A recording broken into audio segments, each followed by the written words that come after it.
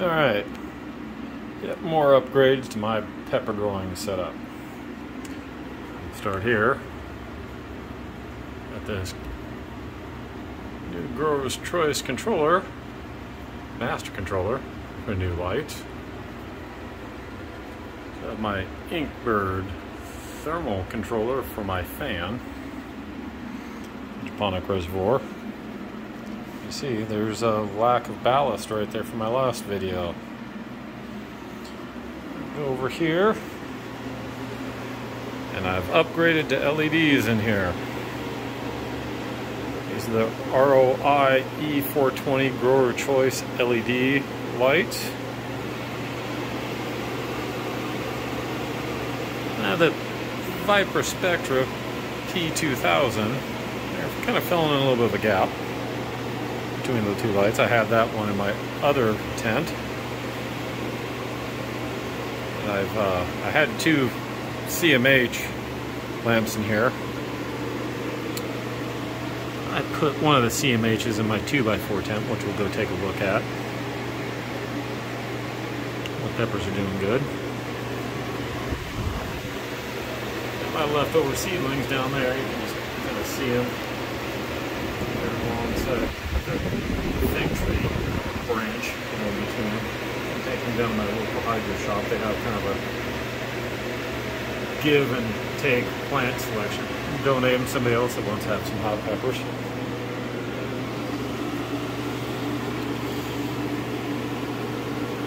And my citrus trees. Washington Navel and my Myers lemon right there, which I've had for quite a few years now, and with very questionable results. The most savvy when it comes to them. At least I'm still keeping them alive. Let me come over here. My controller that I had in my old tent, Autopilot Master Digital Timer. I hooked it up to this setup over here now. And threw in one of my ceramic metal halide lamps over the Viper Spectra LED. These three plants are doing well. They're very short and very, very dense. Comparatively speaking, they were all planted at the exact same time as the ones in my other tent. They're not near as tall, but they are solidly stout. This one right here is a Chile Castaño. It might look kind of scraggly, but every time I've grown these, they are, that's exactly how they look. And I got one over in the other tent. It's actually wild seeds I got from an old neighbor of mine that her sister sent them to her from Mexico. We got a Thai dragon and this Avery. Everything else is the same in this tent. See if I get any more viewers on this. So